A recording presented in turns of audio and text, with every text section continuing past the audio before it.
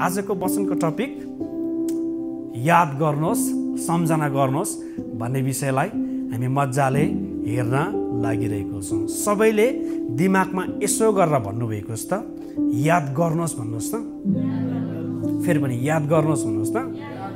अङ्ग्रेजीमा do not forget भनेर भन्छ। यो वचनलाई आज हामी हेर्न लागिरहेको छौँ। यो वचन नभएको पनि 1-1.5 साल अगाडि नै परमेश्वरले मलाई दिनुभएको थियो, तर समहाउ हुन्छ नि कसरी यसलाई प्रचारमा ल्याउने भन्ने त्यो कुरोहरू मसँग नभएको कारणले गर्दाखेरि। तर आज चाहिँ मलाई एक्ज्याक्टली यो फिल भयो कि परमेश्वरले हामीलाई यो वचन दिँदै हुनुहुन्छ भन्ने कुरो मलाई फिल भएर आज म तपाईँहरूको बिचमा यो सम्झना गर्नुहोस् भन्ने विषयलाई आज हामी हेर्न लागिरहेको छौँ। तपाईँलाई थाहा छ, धेरैचोटि हामी मानिसहरूले कतिवटा जीवनमा के भएको कुरोलाई भुलिहाल्छौँ नि, होइन? भुलेको छैन भनेदेखिलाई पनि अल्कोहल पिएर मान्छेले भुल्ने प्रयास गर्छ नि, होइन? तर जीवनमा कतिवटा राम्रो र नराम्रो घटनाहरू हाम्रो जीवनमा घट्छ है त। हामी स्वर्गमा छैनौँ नराम्रो घटना नघट्नुको लागि। हामी कहाँ छौँ? संसारमा छौँ। त्यही भएर संसारमा नराम्रो घटना, अवस्था, परिस्थिति हाम्रो जीवनमा आउँछ नै आउँछ। तर त्यो बिचमा पनि हाम्रो लागि नि परमेश्वरलाई धन्यवाद दिनुको लागि विभिन्न रिजनहरू, त्यस्तो सम्झनाहरू टन्नै छ क्या, जसको कारणले गर्दाखेरि हामी स्टिल फेरि पनि परमेश्वरमा फोकस्ड हुन सक्छौँ। आज यो वचनलाई हामी हेर्दै गर्दाखेरि यो वचनले तपाईँलाई केमा चाहिँ हौसला गराउँछ भनेदेखिलाई चाहिँ जब तपाईँले सम्झना गर्नुहुन्छ नि परमेश्वरले गर्नुभएको असल कुरोहरू, असल कामहरू, त्यति मात्र नभएर तपाईँको श्रीमान श्रीमतीको जीवनमा, होइन, पुरानो दिनहरूको सम्झना गर्नुहुन्छ, परमेश्वरले तपाईँको जीवनमा गर्नुभएको कामहरूको विषयमा सम्झना गर्नुहुन्छ। हो त्यो सम्झना गर्दै गर्दाखेरि नि तपाईँलाई नि परमेश्वरतिर कनेक्टेड हुनुको लागि सहायता पुर्याइरहेको हुन्छ है त। अहिले तपाईँलाई भुटानको अमिलो कागज भन्ने बित्तिकै भुटानमा तपाईँ कनेक्ट भइहाल्छ। तपाईँको शरीर यहाँ भए तापनि त्यति मात्र होइन, मुखले तपाईँलाई थाहा दिइहाल्छ, मुखमा पानी आउँछ भुटानको अमिलो कागती भन्ने बित्तिकै। सम्झनाले नि धेरैचोटि हामीलाई नि हाम्रो अवस्था जस्तो जे भए तापनि तर के त बितेको कुरोहरूमा कनेक्टेड गराउँछ। त्यो असल होस् या खराब होस्, तर तपाईँलाई त्यसलाई कनेक्ट गराइरहेको हुन्छ। तर आज यो याद गर्नु भन्ने विषयलाई म ल्याउँदै गर्दाखेरि तपाईँको खराब दिनको सम्झना गर्नु भन्ने कुरोलाई एकछिन साइड लगाउनु भएको होस्, किनभने त्यो कुरो त हामीले सम्झिनु पनि हुँदैन है त। तर परमेश्वरले गर्नुभएको असल कुराहरूको सम्झना गर्नुभएको होस्।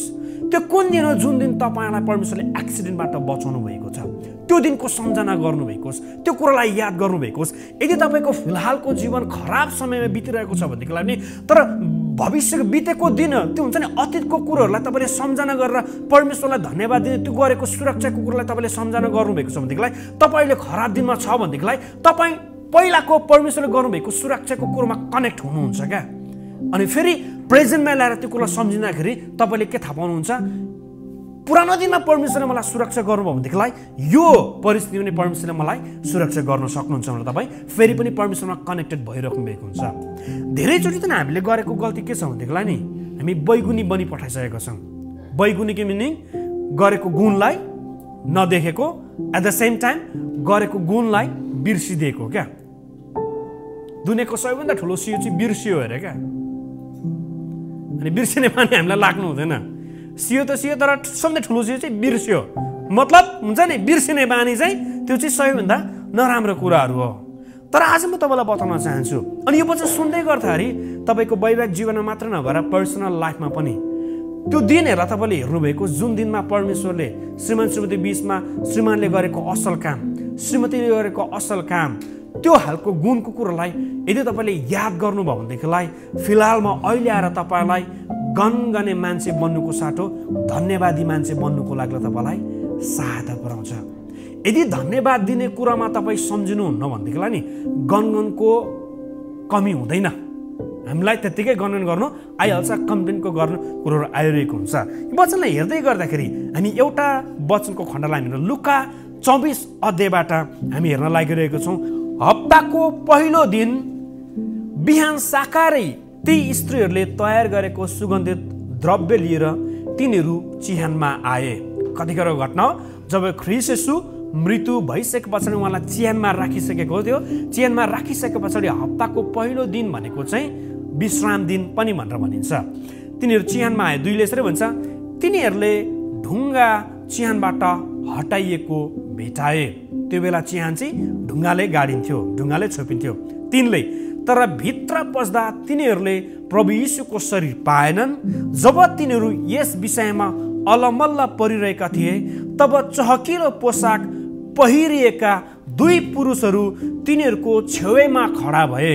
5 तिनीहरू भयभीत भए अनि जमिनतिर शिर झुकाए र ती दुई पुरुषले भने, तिमीहरू जीवित व्यक्तिलाई मृतकहरूको बीचमा किन खोज्छौ?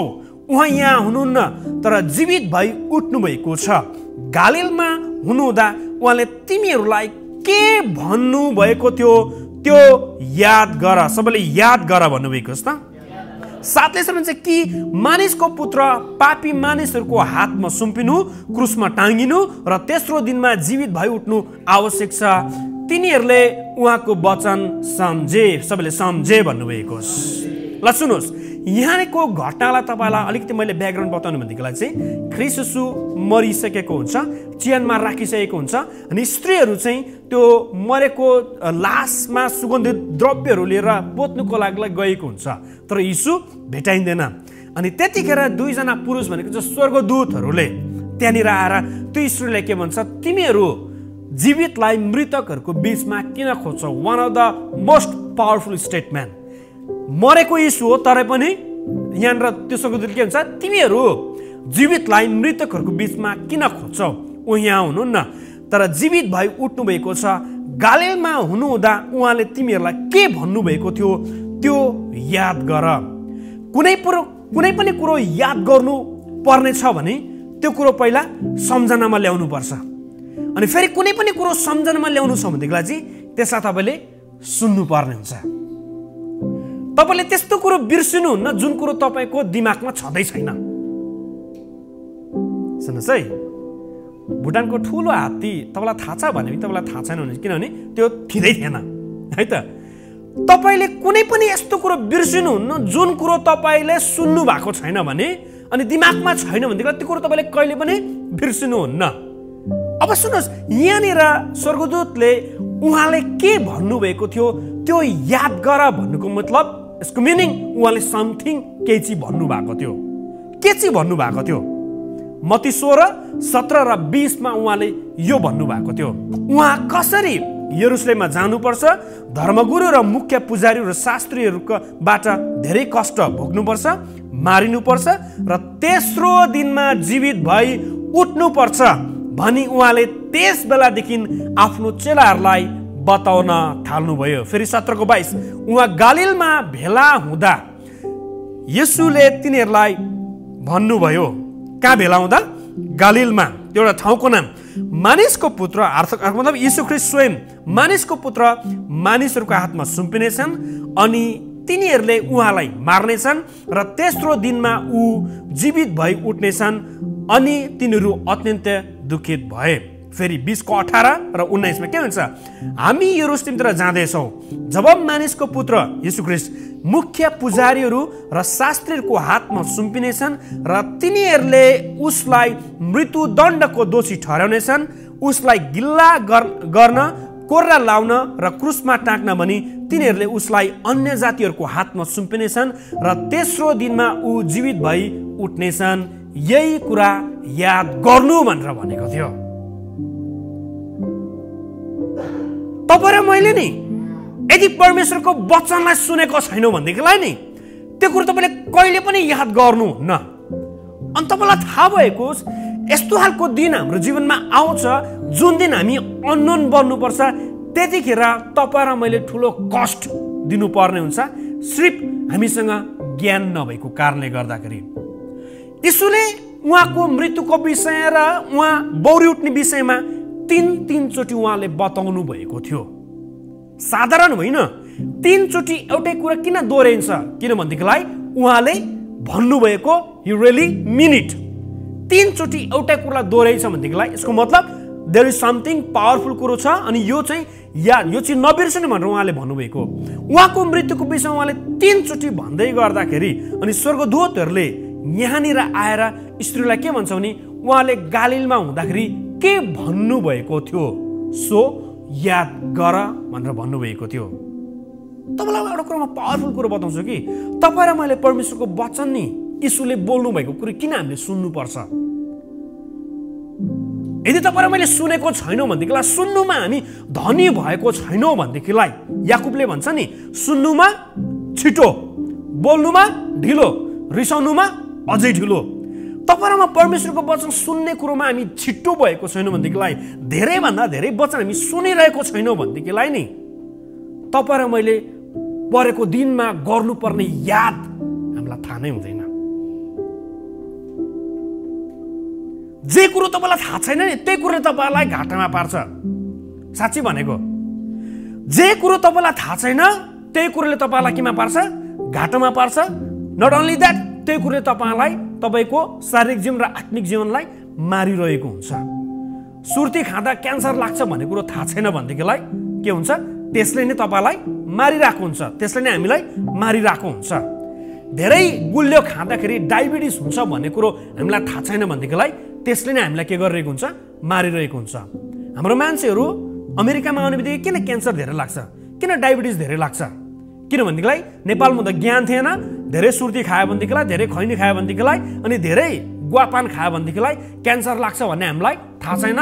यसले त अलिक ताकत पो दिन्छ भनेर, अलिकति एनर्जाइज गराउँछ भनेर खायो। अनि यहाँ आउँदाखेरि हामी दङ्ग परेको क्या, अमेरिका आउने बित्तिकै क्यान्सर निकाल्यो भनेर। होइन, त्यो चाहिँ पहिला हामीलाई थाहा नभएको कारणले गर्दाखेरि यहाँनिर थाहा गराइदिएको हो।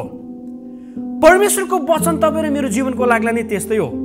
यदि तपाईँलाई थाहा छैन भनेदेखिलाई परमेश्वरको वचनले तपाईँको जीवनमा आएको सङ्कष्टको विषयमा के भनेको छ भन्ने कुरो तपाईँलाई थाहा छैन भनेदेखिलाई नि हामी ब्याकस्लाइडको प्रोसेसमा लागिरहेको हुन्छौँ। किनभनेदेखिलाई वचन मात्रै यस्तो कुरो हो जुन कुरोले तपाईँलाई तपाईँको हुन्छ नि ब्याकबोन भाट्नुको लागिलाई सहायता गर्नु, तर कि त तपाईँ उठ्नुको लागि, सत्यताको लागि, उठ्नुको लागि तपाईँलाई मद्दत मिलिरहेको हुन्छ। तर परेको अवस्था र खण्डहरूमा हामीलाई वचन थाहा छैन भनेदेखिलाई हामी हिस्ट्रीकै टाइपको विश्वासी हो। अब जस्तै लेट्स से तपाईँको परिवारमा एकदम धेरै कचल्टो मचेको छ, होइन, विभिन्न एलिगेसनको कुरा आएको छ, तर वचन त्यस्तो बिचमा पनि हामीलाई थाहा छैन भनेदेखिलाई हामी आत्तिनु थाल्छौँ। प्रत्येक समस्याको विषयमा, प्रत्येक सङ्कष्टको विषयमा, प्रत्येक अवस्थाको विषयमा, दुःखको विषयमा, विरामको विषयमा, प्रत्येक विषयमा नि परमेश्वरको वचनले तपाईँ कसरी फाइट गर्नुपर्ने भन्ने कुरो अगाडिबाटै लेखिदिएको छ। तर त्यही कुरो यदि हामीले सुनेको छैनौँ भनेदेखिलाई हामी परमेश्वरको बुद्धिको साटो फल्ना मान्छेले के भन्छ भन्ने कुरोमा हामी लागि पठाइरहेको हुन्छौँ। परमेश्वरको वचन चाहिँ तपाईँको लागि के हो? हतियार हो, तरवार हो। एफिसी 6 अनुसार पवित्र आत्माको तरवार ल्याऊ जो चाहिँ परमेश्वरको वचन हो। तपाईँ र मेरो लागि परमेश्वरको वचन के हो त? हतियार हो। हतियार मिनिङ अब आत्मिक युद्ध आउँदैछ, तर आत्मिक युद्ध आउँदै गर्दाखेरि प्रत्येक युद्धसँग कसरी लड्नु पर्ने भन्ने त्यो वचन नै तपाईँ र मैले सुनेको र सम्झनामा ल्याएको छैन भनेदेखिलाई हामी हारेको विश्वची जस्तो हो। त्यही भएर पनि तपाईँ र मैले परमेश्वरको वचन औधी नै धेरै सुन्नुपर्छ। त्यो बिचमा पनि तपाईँको गोठालोले बोलिदिएको वचन औधी नै धेरै तपाईँले सुन्नुपर्छ। धेरैचोटि हामी के भइरहेको हुन्छौँ? मण्डलीको वचनभन्दा धेरै हामी अरूको शिक्षामा हुर्किरहेको हुन्छौँ। परमेश्वरले काम गरिराख्नु भएको छ, अरूको शिक्षामा हुर्किरहेको हुन्छौँ। त्यो चाहिँ कस्तो हो भनेदेखिलाई नि तपाईँले आफ्नो घरमा बसेर तर खाने बेलामा चाहिँ विभिन्न ठाउँ चारेको जस्तो हो। हुँदैन त्यसरी। घर एउटा हो भनेदेखिलाई घरको बाउले जस्तो तपाईँको अगाडि भोजन ल्याइदिएको छ तपाईँले त्यसलाई लिनुपर्ने हुन्छ। तपाईँले आफ्नो मण्डलीको पास्टरको शिक्षामा तपाईँ हुर्किनुपर्छ। किनभनेदेखिलाई यो मण्डली एउटा सही डेस्टिनीमा लागिरहेको छ नि त, एउटा गन्तव्यमा छ नि त, एउटा हुन्छ नि मतलब एन्डिङ पोइन्टमा छ नि त। त्यो चाहिँ के त? एउटा दर्शनभित्र छ नि त, एउटा भिजनभित्र छ, उद्देश्यभित्र छ। त्यो उद्देश्य चाहिँ के हो त? मानिसलाई त्यो मान्छे बनाउने जुन मान्छे परमेश्वरले बनाउन चाहनु भएको। सो त्यो गोलको लागिलाई, त्यो डेस्टिनीको लागिलाई मण्डली बढ्दैछ भनेदेखिलाई हाम्रो यात्रामा हामी हिँड्दै गर्दाखेरि हामी कसरी तयार हुनुपर्ने हो, हामीले कस्तो कस्तो हाततिर भिर्नु पर्ने भन्ने कुरो त कसलाई थाहा हुन्छ? ड्राइभरलाई थाहा हुन्छ नि। त्यही भएर पनि तपाईँको मण्डलीको पास्टरको वचन औधी नै धेरै तपाईँले सुन्नुपर्ने हुन्छ। अब जस्तै आजको आइतबारको वचन कसैले मिस गर्छ, होइन, लगातार त्यसरी तपाईँले सुनिराख्नु। अब जस्तै हिजोस्तिको वचन कसैले मिस गर्यो होला, युट्युबमा हामी हाल्दैछौँ त्यसलाई तपाईँले फेरि पनि के त दोहोऱ्याएर तपाईँले सुन्नुपर्ने हुन्छ। बितेको दिनहरू महिनाहरूमा वर्षहरूमा हामीले अगाडि कस्तो कस्तो खालको वचनहरू हामीले देखेको थियो त्यो कुरालाई हामीले सुनिराख्नु पर्ने हुन्छ। किनभनेदेखिलाई हामी एउटा यात्राको लागिलाई छौँ अनि हामी एउटा यात्राको लाग्ला हो भनेदेखिलाई हाम्रो लागिलाई एउटा बाटो छ, हाम्रो लागिलाई एउटा के त वे छ। त्यो कुरा हामीले सुनिराख्नु परेको हुन्छ। तर सुन्नुभएको होस् के हुन्छ यदि हामीलाई त्यो परमेश्वरको विषयको ज्ञान थाहा छैन भनेदेखिलाई हामी के त अल्ला मल्लमा परेको मान्छे हो। अब जस्तै सुन्नुभएको होस् कतिजनाले यहाँनिर एलएलसी खोलिराख्नु भएको छ होइन, यो खोल्दै जाँदाखेरि होइन थाहा नहुँदाखेरि नि we have to pay more क्या। जे कुरो हामीलाई थाहा छैन, जुन इन्फर्मेसन हामीलाई थाहा छैन नि होइन, सुनेको छैनौँ नि, सम्झनामा ल्याएको छैनौँ नि, सिकेको छैनौँ नि, हो त्यो थाहा नभएको कुरोलाई हामीले एक्स्ट्रा पे गर्नुपर्ने हुन्छ। अब सुन्नुभएको होस् अब तपाईँले त्यो बिजनेसको कुरोलाई हेर्दै लाँदाखेरि गर्दै लाँदाखेरि जति तपाईँले कस्ट गर्नुभएको छ अन्तमा आफै जाने भनेदेखि तपाईँलाई थाहा हुन्छ यति त तिर्नु नहुने थियो रहेछ नि त, कम्तीमा पनि त गर्नु सकिँदो रहेछ भन्ने कुरो थाहा हुन्छ होइन। तर त्यो फेरि खराब होइन, त्यो चाहिँ के हो त जे कुरो थाहा थिएन त्यो कुरो चाहिँ तपाईँलाई एक्स्ट्रा कस्ट गरायो क्या, तपाईँले एक्स्ट्रा पे गर्नु पर्यो क्या होइन। त्यस्तै नै परमेश्वरको वचन तपाईँ र मलाई पनि याद छैन, थाहा छैन भनेदेखिलाई नि कतिपटक हाम्रो आत्मिक जीवन शारीरिक जीवनमा नि हामीले एक्स्ट्रा पे गर्नुपर्ने हुन्छ। साँच्चै भनेको त्यतिखेर हामीलाई घाटा हुन्छ। त्यही भएर पनि हामीले परमेश्वरको वचनलाई औदिनै धेरै हामीले सुन्नुपर्छ, हामीले त्यो कुरालाई जान्नुपर्छ, सम्झनामा ल्याउनुपर्छ, याद गर्नुपर्छ, त्यो विषयमा हामीले हुन्छ नि खोज तलास गर्नुपर्छ, परिवारमा गफ गर्नुपर्छ। अनि त्यसले चाहिँ हामीलाई कसरी साहस दिन्छ त अब जस्तै विराममा परेको छ भनेदेखिलाई विरामको लागि हामीलाई परमेश्वरले हतियार दिनुभएको छ, त्यो हतियारै हामीलाई थाहा छैन भनेदेखिलाई हामी के हुन्छ हिस्ट्रीको भइरहेको हुन्छ। तर विरामको लागि लड्नेको लागि हामीसँग हतियार के छ त उहाँले खानुभएको कोडाको चोटले म निको भएको छु, उहाँले आफ्नो वचन पठाएर मलाई निको पार्नुहुन्छ। त्यो के हो त परमेश्वरको वचन हो नि। तर त्यो नै थाहा छैन भनेदेखिलाई त हामीलाई अलिकति गाह्रो भइरहेको हुन्छ। जे कुरो तपाईँलाई थाहा छ त्यो कुरो सम्झनामा ल्याएर तपाईँले गर्नुभएको छ भनेदेखिलाई त्यसले तपाईँलाई औदिनै धेरै सहायता पुर्याइरहेको हुन्छ। अर्को वचनमा तपाईँले हेर्नुभएको होस् भजन सङ्ग्रह 103 यहाँ पनि सम्झना गर्नुहोस् याद गर्नुहोस् भन्ने कुरोलाई मजाले लेखिदिएको छ। भजन सङ्ग्रह 103 को 1 देखि हामीले 13-14 हामीले हेर्नुलाई यहाँ औदिनै धेरै राम्रो कुरो लेखेको छ। यसरी भन्छ 1 देखि माथि तपाईँले हेर्न सक्नुहुन्छ, हे मेरो प्राण परमप्रभुको प्रशंसा गर र मेरो सारा अन्तस्करण उहाँको पवित्र नाउँको स्तुति गर। यो वर्शिप लिडरलाई बोलेको होइन है, तर के आफूलाई बोलेको कुराहरू हो। धेरैचोटि हामी ऐनामा हेरेर आई एम अमेजिङ होइन, आइ am beautiful, I am handsome, I am talented होइन, आई क्यान डु एभ्रिथिङ भनेर ऐनामा हामीले त्यसो गर्छौँ। One of the most powerful कुरा हो। तर कहिलेकाहीँ आराधनामा आउँदै गर्दाखेरि हामी आफैलाई भन्नुपर्छ हे मेरो प्राण परमप्रभुको प्रशंसा गर भनेर आफैलाई हे मेरो सारा अन्तस्करण उहाँको नाउँको पवित्र नाउँको स्तुति गर भन्छ। 2ले यसरी भन्छ, हे मेरो प्राण परमप्रभुको प्रशंसा गर र उहाँका सबै उपकारहरू नबिर्सी। सबैले नबिर्सी भन्नुभएको छ त। अहिले अन्जु पन्त दिदीको गीत कन्ट्रिब्युसन रहेछ नबिर्से तिमीलाई नपाए तिमीलाई भन्ने गीतलाई होइन। यहाँ के भन्छ भने हे मेरो प्राण परमप्रभुको प्रशंसा गर र उहाँका सबै उपकारहरू नबिर्सी। त्यो उपकारहरू के हो त 3ले यसरी भन्छ, जसले तेरा सबै पाप क्षमा गर्न सक्नुहुन्छ। आमेन भन्नुभएको छ। अङ्ग्रेजी भर्सनमा नि उहाँका सबै उपकारहरू, उपकार भन्ने शब्दलाई बेनिफिट्स पनि भन्नेको रहेछ। अनि अरू एउटा ट्रान्सलेसन के भनेको छ भने गुड थिङ्स भनेर भनेको रहेछ। जब परमेश्वरले तपाईँ र मलाई दिने बेनिफिट्स हामीलाई थाहा छैन भनेदेखिलाई नि हामी बरालिन सक्छौँ। तपाईँ एमाजोनमा काम गर्दै हुनुहुन्छ होइन, एमाजोनको बेनिफिट्स तपाईँलाई थाहा छैन भनेदेखिलाई तपाईँ ठगिनुहुन्छ। बेनिफिट्स चाहिँ हामीलाई के हुनु पर्यो थाहा हुनु पर्यो। त्यहाँनिर 401k छ होइन, डेन्टल छ, डेन्टलको मेडिकेटहरू छ होइन। तपाईँलाई अब जस्तै कोही आफन्त बितिहाल्यो भनेदेखिलाई तपाईँलाई 3 दिन त्यतिकै पनि पे गरिदिन्छ होइन। कोभिड लागिहाल्यो अथवा घरभित्र कोभिड भएको तपाईँको फ्यामिली छ भनेदेखिलाई तपाईँलाई अहिले त कति 7 दिन त्यतिकै पनि पे गरिरहेको हुन्छ। When you know the benefits होइन तपाईँ त्यसको फाइदा उठाउनुहुन्छ। परमेश्वरले पनि नि उहाँमा हामी आउँदै गर्दाखेरि नि उहाँको उपकारहरू हाम्रो लागि राखिदिनु भएको छ। तर त्यो बेनिफिट्सहरू त्यो गुड थिङ्सहरू हामीलाई थाहा छैन भनेदेखिलाई एगेन हामी ठगिएको विश्वासीहरू हौँ।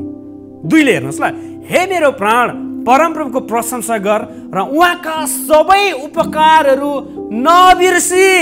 त्यो उपकारहरू के हो त? तिनले यसरी भन्छ, जसले तेरा पापहरू क्षमा गर्न सक्नुहुन्छ। आमेन भन्नुभएको र तेरा सबै रोगहरू निको पार्नुहुन्छ, जसले तेरा जीवनलाई मृत्यु लोकबाट मुक्त गर्नुहुन्छ र तँलाई करुणा र कृपाको मुकुट लगाइदिनुहुन्छ। One of the most powerful benefit परमेश्वरले हामीलाई दिनेछ नि, जब हामीलाई ग्रहण गर्छौँ नि, सबैभन्दा सुरुवातमा के छ त? जसले तेरा पापहरू क्षमा गर्नुहुन्छ।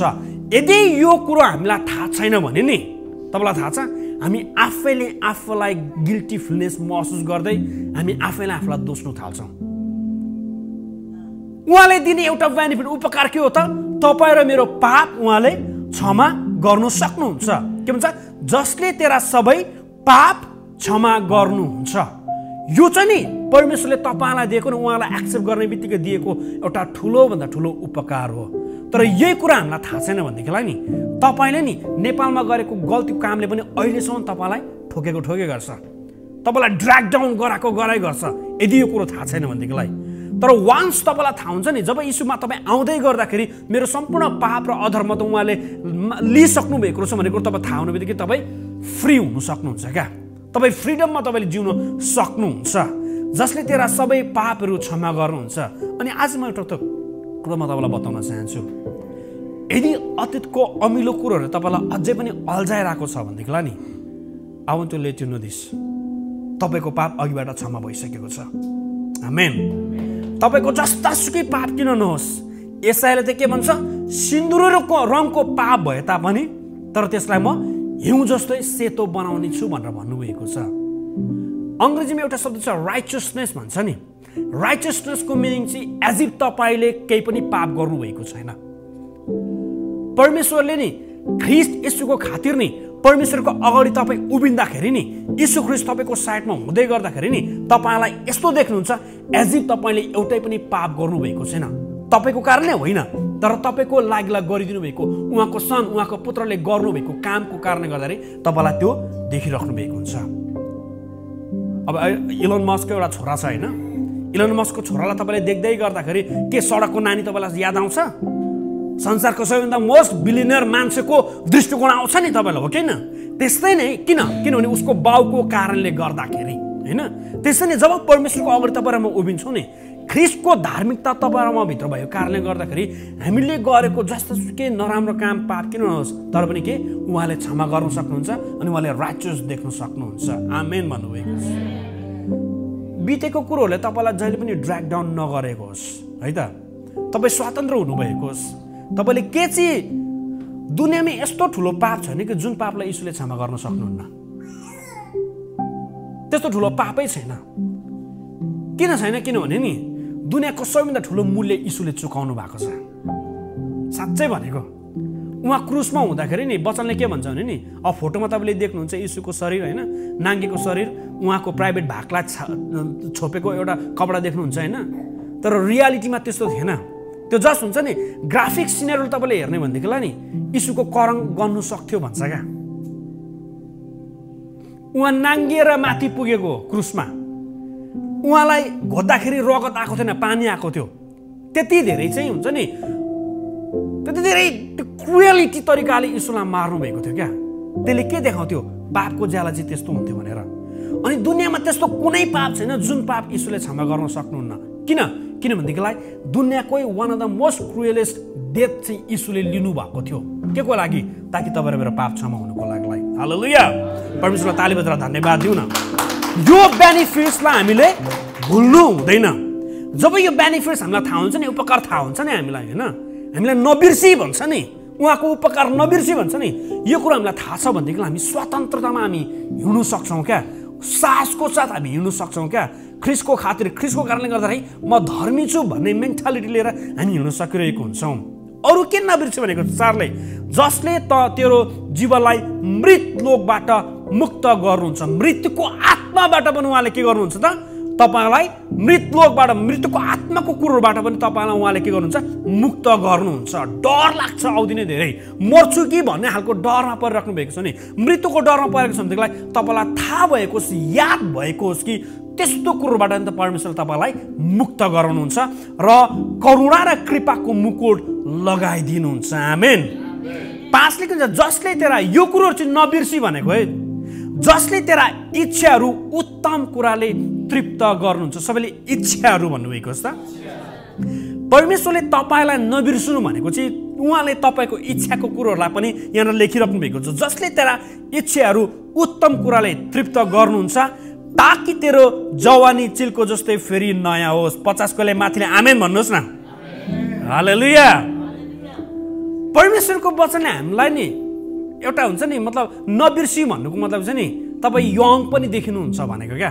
यहाँ के हुन्छ नि जसले तेरो जवानी चिलको जस्तो फेरि नयाँ होस्। हालेलुया।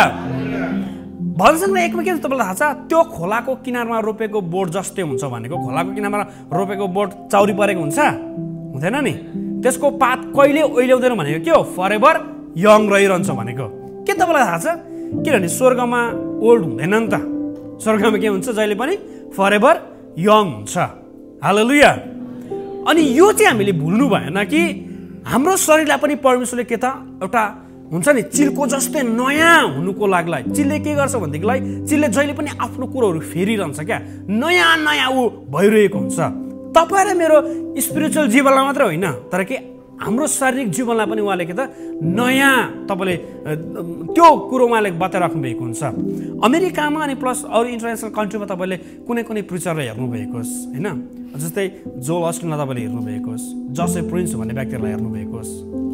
उनीहरू 50s माथि हो but still they look very young हुन्छ नि। 60-70 वर्षको मलाई लाग्छ जोसेफ प्रिन्स 56 इयर्सको छ होइन। 56 इयर्स तर 40 प्लसको मान्छेहरूले पनि भाइ भन्छ अरे क्या, किन उसको अनुहारको कारणले गर्दाखेरि। परमेश्वरले त्यो खालको हुन्छ नि त्यो उहाँको त्यो उपकार त्यतिकै पनि हामीलाई के हुन्छ त चमक भइरहेको हुन्छ क्या। तर हामी फेरि आफै बुढो देखिने खालको हुन्छ नि क्रियाकलाप चाहिँ गर्नु भएन। हालेलुया।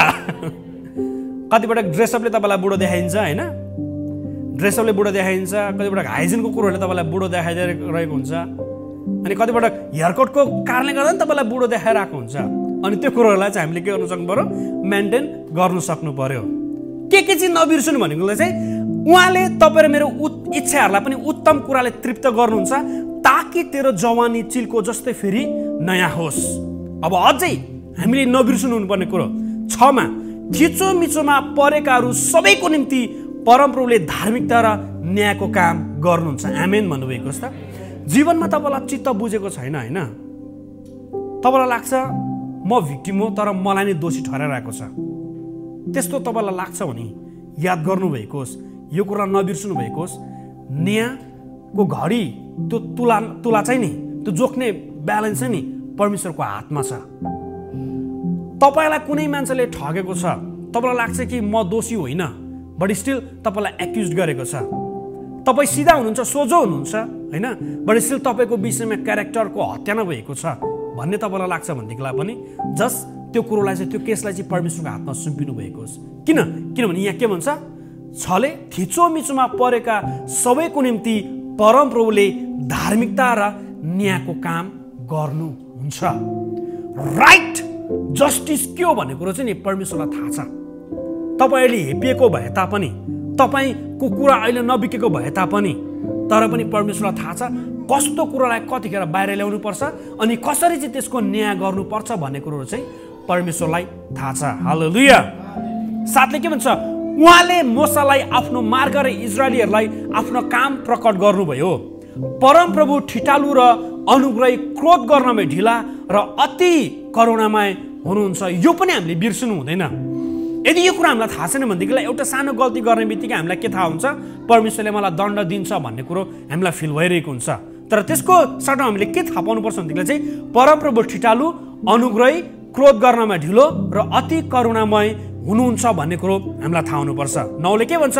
उहाँ सधैँ दोष लगाइराख्नुहुन्न, उहाँले सधैँभरि क्रोध पनि लिइराख्नुहुन्न। 10 उहाँले हामीसँग हाम्रा पाप अनुसारको व्यवहार गर्नुहुन्न। नेपालमा पहिला कुष्ठरोग लाग्दा के भन्थ्यो मान्छेले? मैले कुन जन्मको पाप अहिले मैले भोगिरहेको छु। धेरैचोटि हामी बिरामी हुँदाखेरि हामीले गर्ने प्रश्न के तपाईँलाई थाहा छ? मैले कहिले पाप गरेँ होला, अनि त्यो पापको सजाय मैले भोगिरहेको छु होला भन्ने तपाईँलाई लाग्छ नि, होइन? 10ले के भन्छ? उहाँले हामीसँग हाम्रो पाप अनुसारको व्यवहार गर्नुहुन्न। यो कुरा हामीलाई ढाडस दिनुपर्छ। कुनै पनि नराम्रो अवस्था परिस्थिति आइरहेको छ भनेदेखिलाई याद गर्नुभएको होस्, तपाईँको गल्तीको सजाय उहाँले दिनुभएको होइन। उहाँ सधैँभरि क्रोध अनि हाम्रो अधर्म अनुसार हामीलाई दण्ड दिनुहुन्न। 11मा हेर्नुभएको होस्, किनकि पृथ्वीबाट स्वर्ग जति अग्लो छ उहाँका भय मान्नेहरूमाथि उहाँको करुणा त्यत्तिकै महान छ। आमेन भन्नुभएको होस्। पृथ्वीबाट स्वर्ग थाहा छैन कति अग्लो छ, अग्लो छ। अब स्वर्ग भन्ने बित्तिकै सबैले माथि हेर्छ, होइन? कति माथि हो तपाईँलाई थाहा छैन। अनि त्यसमा पुग्नुको लागि न त रकेट छ न त केही नै छ, थाहा छैन। तर वचनले के भन्छ? पृथ्वीबाट स्वर्ग जति अग्लो छ। अग्लो मिनिङ यसमा माथि नै होला नि। हालेलुया। स्वर्ग माथि नै होला रहेछ क्या। त्यसो भए अग्लो भन्ने बित्तिकै मुनि त होइन नि त, मुनि त डाउन भयो नि त, होइन? पृथ्वीबाट स्वर्ग जति अग्लो छ उहाँको भय मान्नेहरूमाथि उहाँको करुणा त्यत्तिकै महान छ। यो पनि हामीले बिर्सुने भएन है। विशेष 12मा तपाईँले हेर्नुभएको होस्, 12मा पश्चिमबाट पूर्व जति टाढा छ उहाँले हाम्रो अपराधहरू हामीबाट त्यत्तिकै टाढा हटाइदिनु भएको छ। आमेन, हालेलुया। तपाईँलाई थाहा छ इस्टदेखि वेस्टसम्म कतिको लामो लम्बाइ छ? कति किलोमिटर छ? थाहा छैन, होइन? थाहा छैन।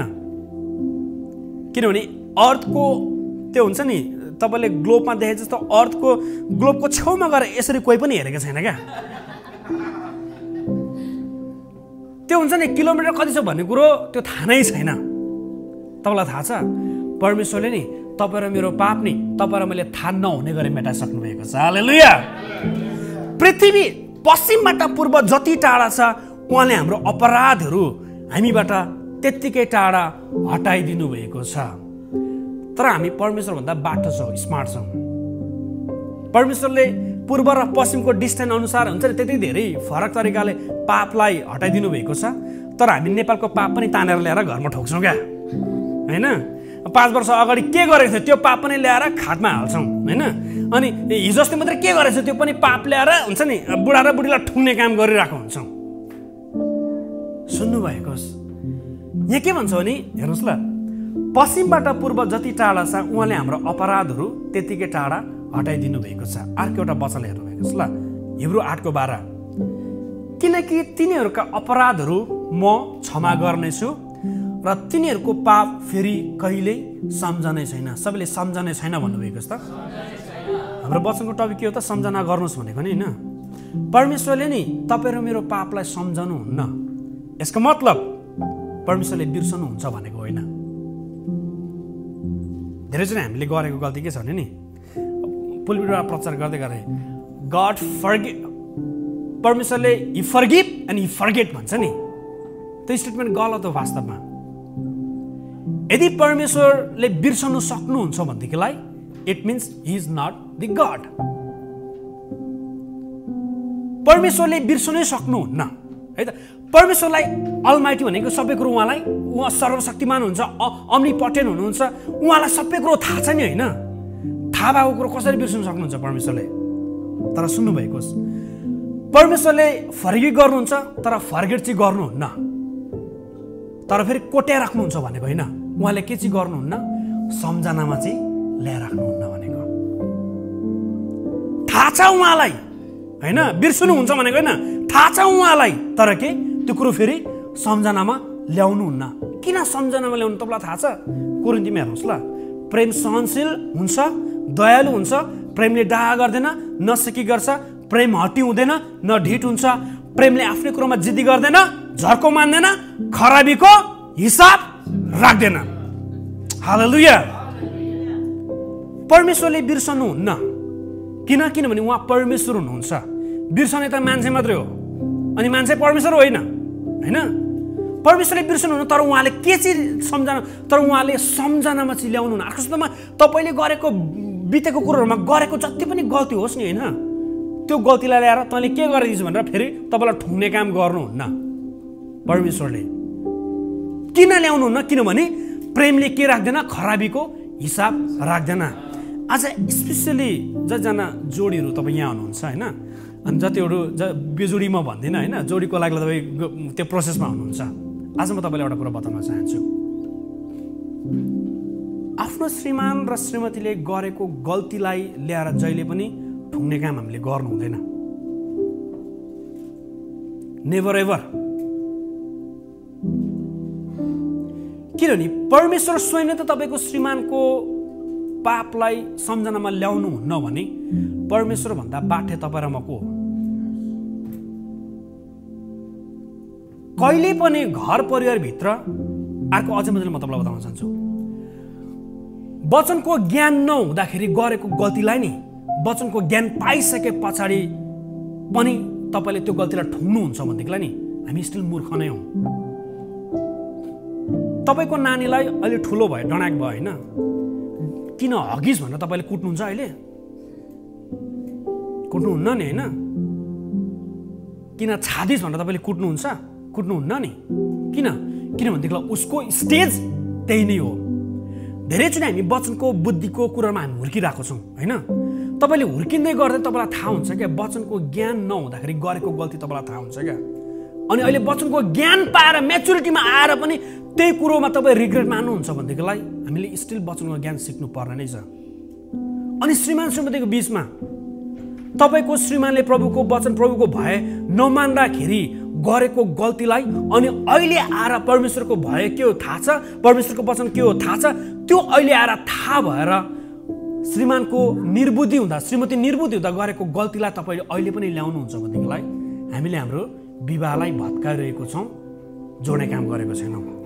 धेरैजना हामीले नेपालीहरूको विवाहमा के हुन्छ भनेदेखिलाई उसले गर्दा हुन्छ नि मैले गर्दा नहुने, बुढाले गर्दा हुन्छ बुढीले गर्नु नहुने भन्ने हुन्छ नि।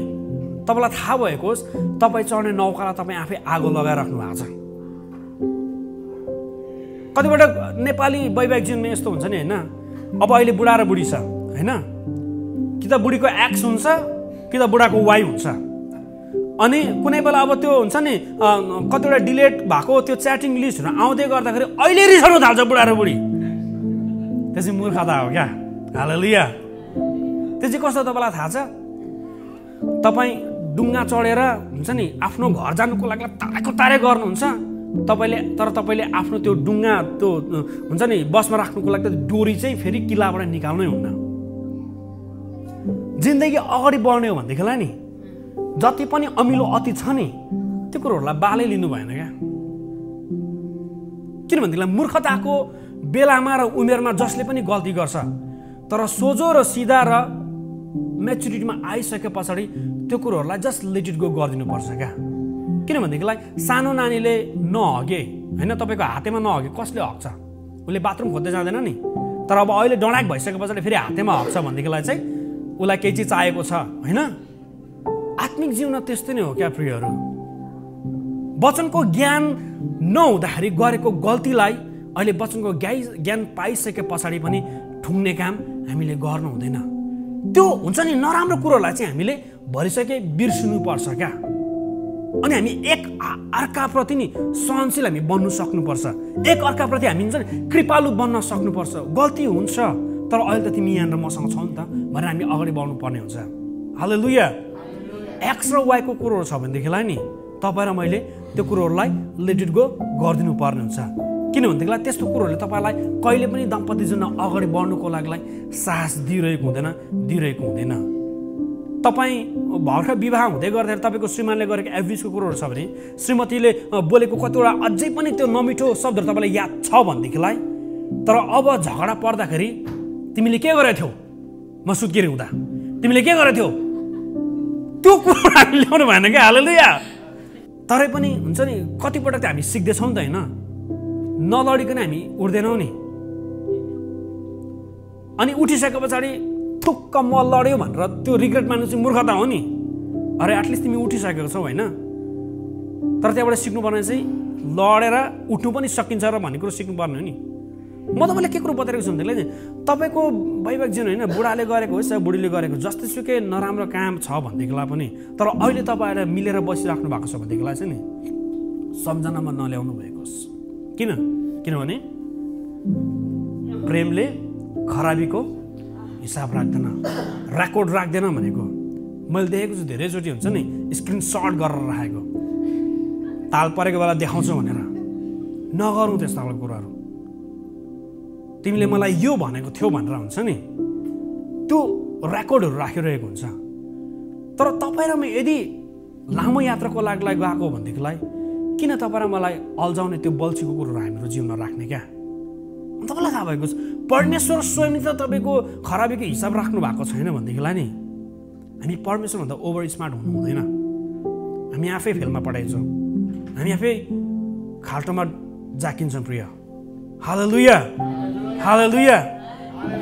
परमेश्वरले दिने बेनिफिट्सको कुरोहरू, उपकारहरू हामीले नबिर्सनु भन्नु चाहिँ हाम्रो पाप र अधर्मलाई पनि उहाँले के गर्नुभएको छ त? पूर्व जति टाढो छ, पश्चिम जति टाढो छ, त्यति नै धेरै उहाँले के गर्नुभएको छ त?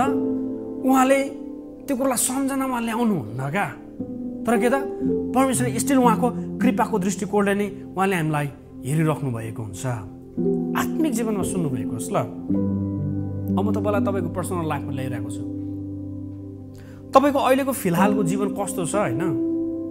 यदि तपाईँले आफूलाई आत्मिक जीवनमा अलिकति ब्याक तपाईँले भेटाइराख्नु भएको छ भनेदेखिलाई त्यो उत्साह र त्यो हौसला तपाईँले एकचोटि याद गर्नुभएको होस्। तपाईँ त्यो बेला कुन बेला आउँदै धेरै परमेश्वरको खातिर म के गर्छु भन्ने हौसला तपाईँलाई आएको थियो, त्यो दिनलाई तपाईँले याद गर्नुभएको होस्, सम्झनामा ल्याउनु भएको होस्। केले चाहिँ तपाईँलाई एकदम धेरै इन्सपायर गरायो कि म होइन I should do something in the kingdom of God भन्ने केले तपाईँलाई इन्सपायर गराएको थियो, त्यो कुरोलाई एकचोटि तपाईँले फेरि सम्झनामा ल्याउनु भएको होस्। त्यसो ल्याउँदै गर्दाखेरि नि तपाईँलाई फेरि परमेश्वरसँग कनेक्टेड हुनुको लागि महसुस हुन्छ, परमेश्वरसँग तपाईँलाई फेरि पनि जोडिनुको लागि महसुस हुन्छ। तपाईँलाई थाहा छ पुरानो नियममा नि परमेश्वरको नि अनुग्रह फेरि पनि मानिसहरू इजरायलहरूको बिचमा ल्याउनुको लागि नि त्यो बेलाको राजा र पुजारीहरूले नि त्यो करारलाई सम्झनुहोस् न परमेश्वर भन्थ्यो क्या। त्यो सन्धिलाई तपाईँले बोल्नुभएको कुरा, तपाईँले गर्छु भन्नुभएको कुरालाई एकचोटि सम्झनामा ल्याउनुहोस् न परमेश्वर भनेको थियो क्या। इभन प्रस्थान 19 आउँदाखेरि नि परमेश्वरले इजरायललाई 10 आज्ञा दिनुभन्दा अगाडि नि उहाँले के भन्नुभएको थियो? सम्झनामा ल्याउनु भएको थियो। कसरी मैले तिमीहरूलाई गरुडको पखेटामा चाहिँ सुरक्षा गरेर ल्याएको थिएँ, उहाँले सम्झनामा गरेर राख्नु भएको थियो क्या।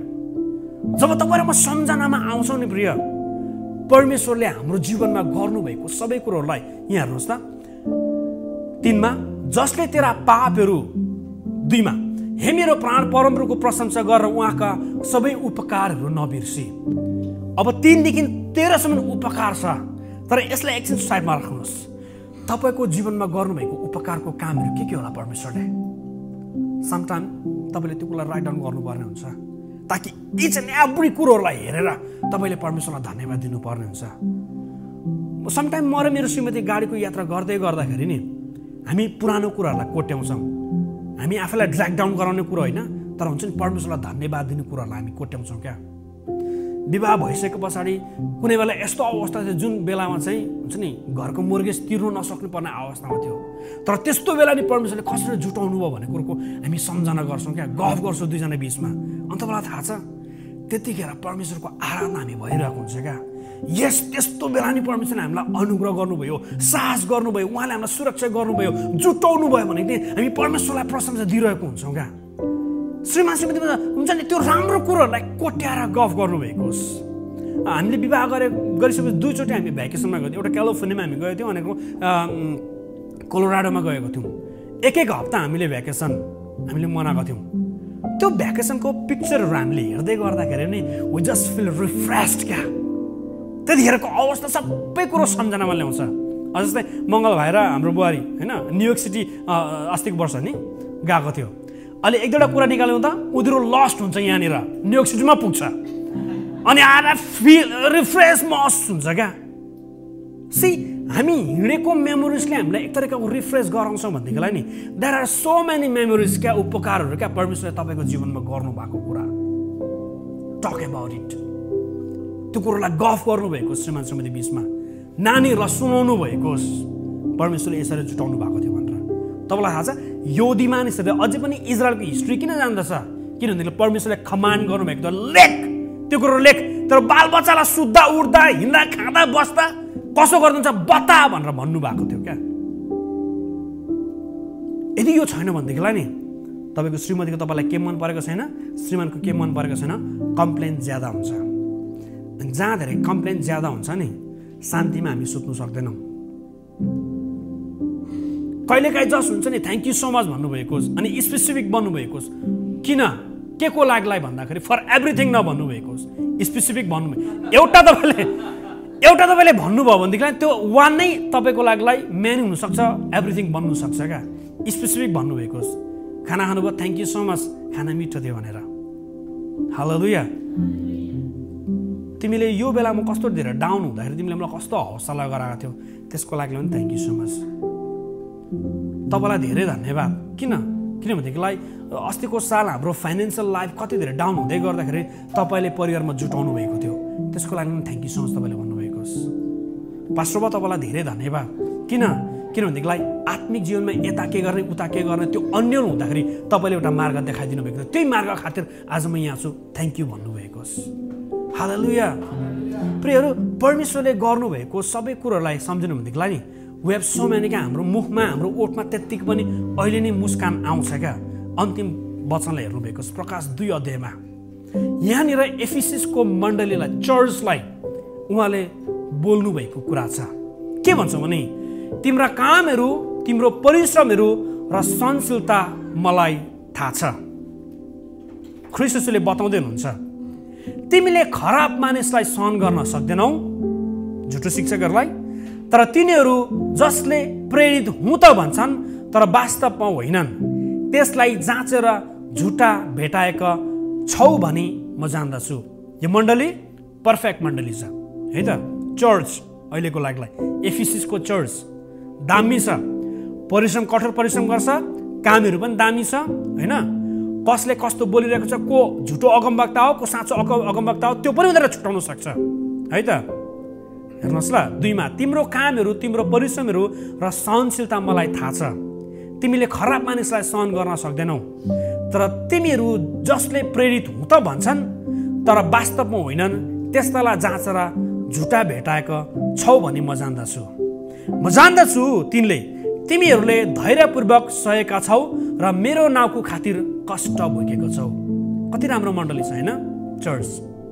अनि तिमीहरू थकित भएका छैनौ, तर 4 मा के भन्छ नि, तर तिम्रो विरुद्धमा मसित यो कुरा छ कि तिमीले तिम्रो पहिलो प्रेमलाई त्यागी दिएका छौ। नेपालीमा त्यागी दिएको छौ भनेको छ, तर अङ्ग्रेजी शब्दमा के भनेको छ भने तर तिमीले तिम्रो पहिलो प्रेमलाई भुलिसकेका छौ भनेर भनेको छ। इज इट पोसिबल कि कुनै चर्च एकदम धेरै राम्रो छ, वचनको ज्ञान पनि खतरा छ होइन, एभ्रिथिङ परिश्रम पनि कठोर तरिकाले गर्छ, सबै कुरो गर्छ, तर पहिलो प्रेमलाई नि भुल्नु सक्दो रहेछ नि? इज इट पोसिबल कि कुनै मण्डली राम्रो छ तर एट द सेम टाइम फेरि ख्रिस्टकै लागलाई ढोका पनि बन्द गर्नु सक्दो रहेछ नि त? प्रकाश 3 को 20 र 21 मा आउँदाखेरि हामीले के भन्छौँ? हेर म ढोकामा उभिएर ढकढकाउँदैछु। यो अन्य जातिलाई परमेश्वरले भनेको होइन, चर्चलाई भनेको। बाइबलमा मैले तपाईँलाई अस्ति पता नि 7 वटा चर्च छ, तर कुनै चर्च पनि पर्फेक्ट छैन। त्यही भएर पर्फेक्ट चर्च हामी खोज्दै नहिँडौँ। हालेलुया। बाइबलमा जति पनि कोरिन्थीको चर्च तपाईँलाई थाहा छ नि होइन, यस्तो खतरा घटना त्यहाँ हुन्थ्यो होइन, अन्य जातिको बिचमा नि हुँदैन थियो भनेर भन्छ। चर्चभित्र प्रोस्टिट्युटहरू आउँथ्यो होइन, प्रोस्टिट्युट पनि जसले आफ्नो शरीरलाई बेचेर खाने काम गर्थ्यो। चर्चभित्रै पार्टी हुन्थ्यो, प्रभु भोजको बिचमा तपाईँले ल्याउँदै गर्दाखेरि के भन्थ्यो, भत्यार लगाउँथ्यो क्या उनीहरूले, यीशुको शरीर भनेर ड्याङ बार्बिक्यू गर्दै खान्थ्यो उनीहरूले। बाइबलमा जति पनि चर्चेसहरू छ, यो एफिससको एउटा चर्च हो, अनि अर्को हुन्छ नि कोरिन्थको चर्च छ, थुप्रो चर्च 7 वटा चर्च छ, तर 7 वटा चर्च पर्फेक्ट छैन। तर तपाईँलाई थाहा छ, त्यही भएर त यीशु आउनुभयो। संसारमा कुनै पनि चर्च पर्फेक्ट छैन। तपाईँले देखेको कुन चर्च होला यो चाहिँ दामी छ भनेर भित्री तपाईँले जानु हो भनेदेखि त्यहाँको अगुवालाई मात्र थाहा हुन्छ, we still need this thing भनेर थाहा हुन्छ। कतिले देख्दाखेरि यो चाहिँ कति राम्रो देख्छ होइन, तर हामीलाई मात्र थाहा छ नि के घटी छ भन्ने कुरोहरू त। किन संसारमा पर्फेक्ट चर्च छैन भनेदेखिलाई because there is no any perfect man.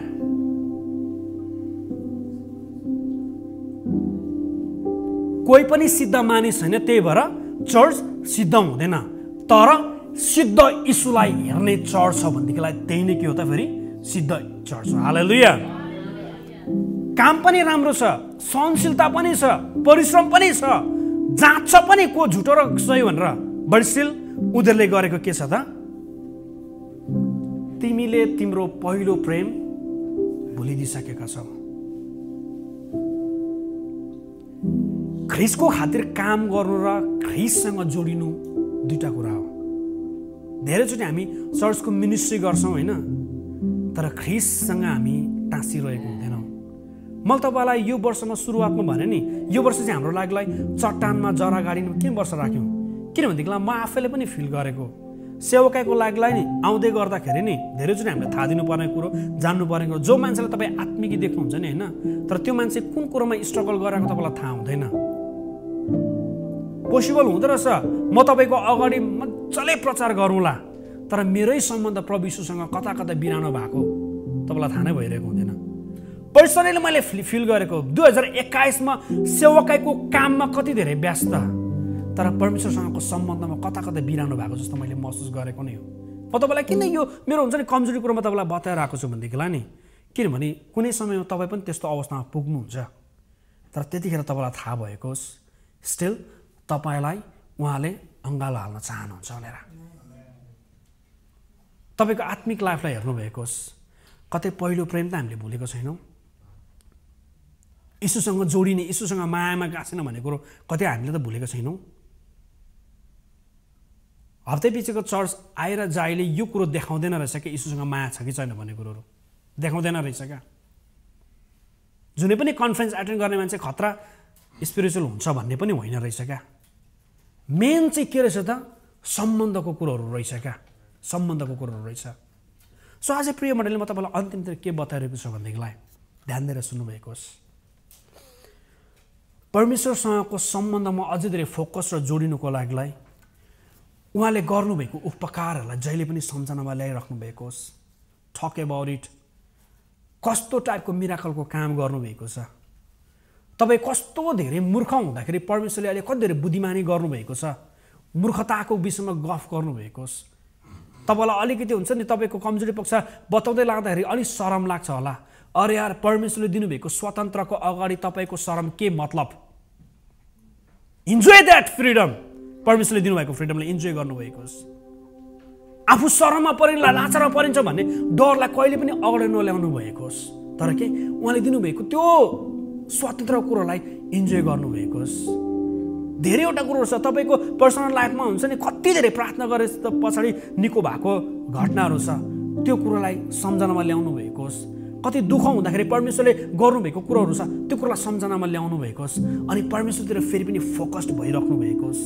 तपाईँको आत्मिक जीवनमा, शारीरिक जीवनमा, श्रीमान श्रीमती बिचमा तपाईँको दाम्पत्य जीवनलाई जहिले पनि खाल्टोमा हाल्ने अमिलो अतीतहरू छ भनेदेखिलाई सम्झनामा नल्याउनु भएको होस्। कोटै नराख्नु भएको होस्। तिमी त बोल्नु जान्दैन, तपाईँ त बोल्नै जान्दैन, कोटै नराख्नु भएको होस्। पहिला पनि त्यस्तै गरेको थियो, अहिले पनि त्यसै गर्नु आँटेको, कोटै नराख्नु भएको होस्। तर के अझ धेरै कसरी वैवाहिक जीवन लङ लास्टिङमा लाने भन्ने कुरोमा त्यो हुन्छ नि परमेश्वरले गर्नुभएको कृपाको कुरोहरूलाई, उपकारको कुरोहरूलाई टक गर्नुभएको सम्झनामा ल्याउनु भएको होस्।